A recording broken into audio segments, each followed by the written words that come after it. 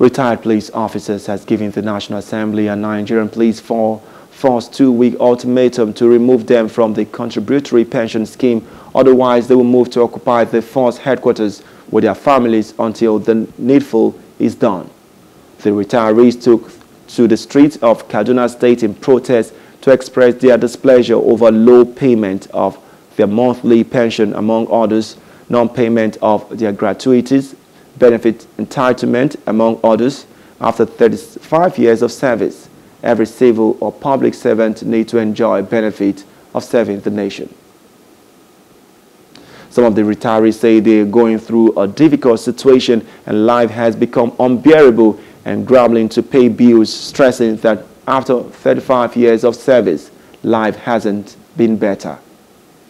The difficulties we have been experiencing since the introduction of this contributory pension scheme is only we that we are passing through it that know the effect.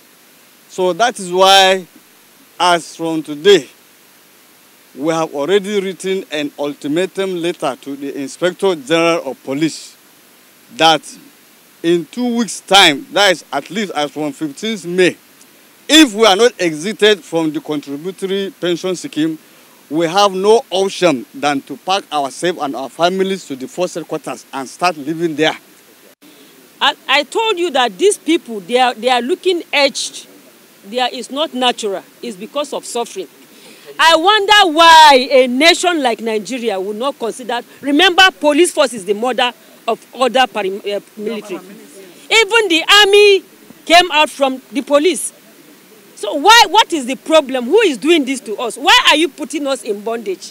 Why will you give me, how do you want me to survive on 38,000 naira? 38,000 naira, me as a DSP of police, equivalent to a captain that is collecting 280,000 now, yes, because they have increased their pension again. And you are giving a one-star 28,000 naira a month in this dispensation that you know very well that things are beyond us. We have children, some of us, we have grandchildren. How do you want us to cope with life? At a time, he made us to be servants of the Nigerian police. And we served from that year that we were recruited to the year we retired. And some of us are sound and hearty now.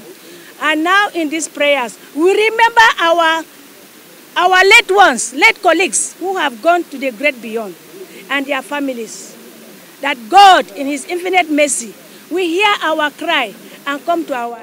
Hello. Hope you enjoyed the news. Please do subscribe to our YouTube channel and don't forget to hit the notification button so you get notified about fresh news updates.